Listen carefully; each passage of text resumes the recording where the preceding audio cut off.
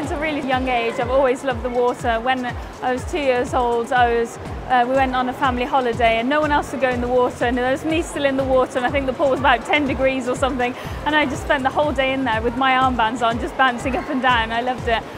So then at the age of 4.5, I decided to join a swimming club, and then since then I've just gradually built my training up and up and up, and then I'm here where I am today.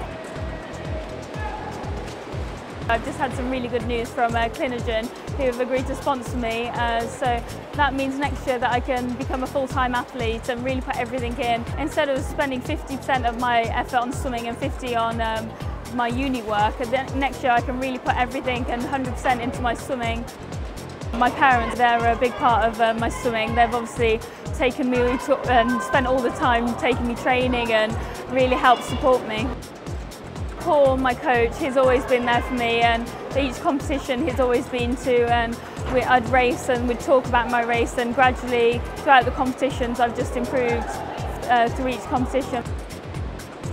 I think representing Staffordshire and Great Britain, it's fantastic to just stand up there, like to stand on the block and have that adrenaline running through you, and to just think of the people back at home that will be watching, hopefully, and they're all behind you, and I think that will really help when you're there and really motivate me. To compete in 2012 London Olympics, it's really once in a lifetime opportunity. Like, I don't think there'll be anything like it. It'll be a fantastic experience, and I really hope I can be there.